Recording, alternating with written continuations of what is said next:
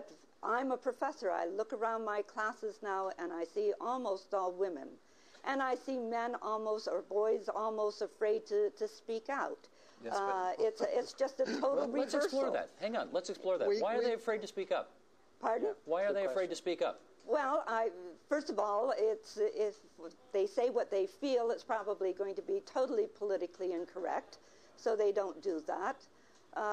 And maybe it's just having the numbers overwhelming them. I don't know. But I have noticed it over my teaching career of 30 years, a really big change in this case. Ian, sorry. 30 years is longer than 3 months, the 3 months I spent wandering around Canadian campuses to write about this recently. But the men I spoke to said that the reason why I'm not rushing through is I don't have to rush through anymore, and I don't want to rush through anymore. I don't want to be like my father and come out of high school, go to university, come out of university, go to a job, and spend my life enslaved in a job for a long time. Many of the women said that they felt a sense of, an urgency to get into it very, very, very, very quickly. So thanks to feminism, everybody's got more choice. I honestly think so. Walter, you had a question. I wanted to ask the professor, were you an academic? I take it you were at the time when there were cadres of women coming into classes and shouting professors down. Do you remember that era? Well, I never experienced it personally, but I've heard about it, yes. Yeah, were those you women. when kings were beheading their wives when they didn't like them? What's the point, that must have been pretty those women are now doctors and engineers and lawyers and judges. But maybe behaving better? Well, we don't know. I mean, that's a whole other topic that we ought to get into. But you understand what happens to men in divorce courts on issues of custody and access. This is an issue that, I'm not trying to play amateur psychologist here, trust me, but there feels like there's a lot of anger just below the surface in you on this. Well, is that fair to say? I deal with so many men in this situation, and as part of the work that I do with the clients that I service who are organized to try to change these things, it is frustrating when something is as clear and as simple as the fact that mother will get custody almost no matter what happens, and with the custody goes the house, and with the house goes child support and goes spousal support, and if some guy is in his early days of his career or in the mid-career and has children and gets into that predicament, he may as well go live with his parents in the basement of their house because all of his money is going out to support his wife, his ex-wife or estranged wife, the children, and he may or may not get to see the children. But tell me this, is the theory of all of this is supposed to be what's best for the kids. What's best for the kids, they say, is what's best for mother. That's what feminism has brought us in issues of custody and access. So but if the kids' issues are being dealt with first and foremost, well, that's what you would hope is being done. But the shorthand is that father pays and mother wins all. It's a winner-take-all system. Is that your understanding? You want to liberate women? Give custody to men. David, is that your understanding of how it works as well? Yes, that is my understanding of how it works. But I don't have it be the same. I don't think feminism did that. I think that that's a result of those long-standing chivalry that when men's and women's issues come into conflict, women should triumph. Just the same way that when men's and women's lives are at risk, men save women. It's the same thing going on in family court. I'm inclined to agree with Dave that it's not feminism that's brought that, but feminism hasn't touched that. That's a position that women have had all along, and in this new equal world where all we hear from feminists is talk about equality, there's no equality in that area. They're not giving that up. Walter, do you? There's a lot of all sports channels out there, right? Yes. Which spend 24 hours a day, 7 days a week, pumping up men and showing them as heroes and glorified and so on and so forth.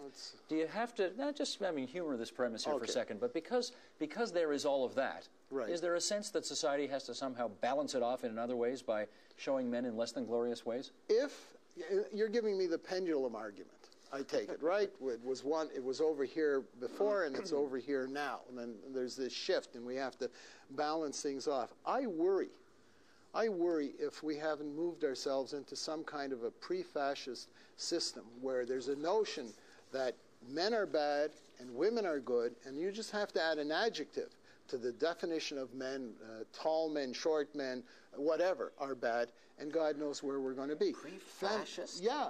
fascist? Pre-fascist. Come on. The notion that You're men are bad. the word, and the notion people who have that suffered from it. The notion that men are bad and women are good is essentially an undemocratic notion.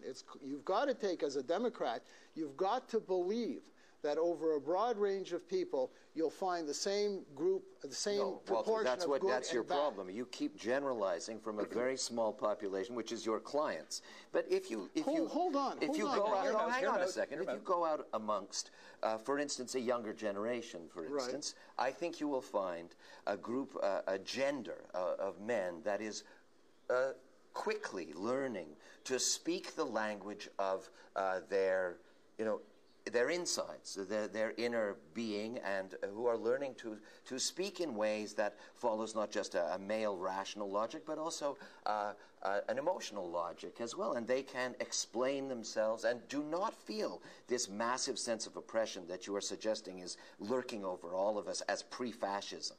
Well, all right, that's your experience. Well, you're on the border. Can I put an honest to goodness? Can I put an honest to goodness example from what happened in the news just today about this? Steve, can I go back to that sports question, because I think I'll there's hold a really off on my next question, and you go ahead. Yeah, because you talked about building men up, but really the men that are built up in the sports shows, in the teams and so on, are the heroes. They're the performers. They're the winners. All right. Really, it's not building all men up at all. It's showing a formula: succeed like this, and you'll be a great guy, which is really the same kind of pattern that women have complained about beautiful women in the media. Like, look like this and you'll be admired and respected. This is not building up all men at all. This is the old performance formula for men. Point taken. I'm going to go to my example now of what happened in the news today. And I confess, as we were talking about this around the shop today, this raised some eyebrows. There is an Olympic-level athlete that is very well known in this country named Myriam Bedard, who has been, I gather, going through some difficulties with her ex-husband.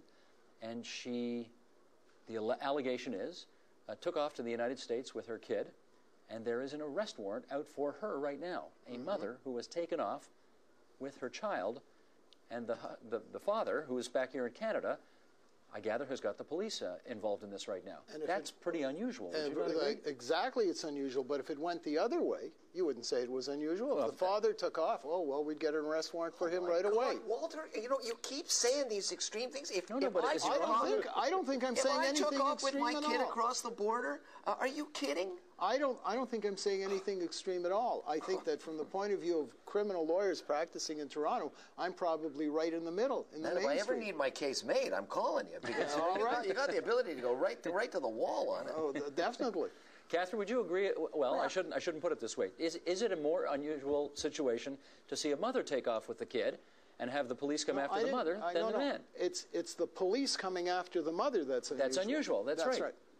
Yeah, so no, I agree with Walter on that. But I think there's another really interesting example that was in the news just last month, and that was a man was on a British Airways flight, and the stewardess came up to him and said that he couldn't sit there because it was company policy that a man could not sit next to minors.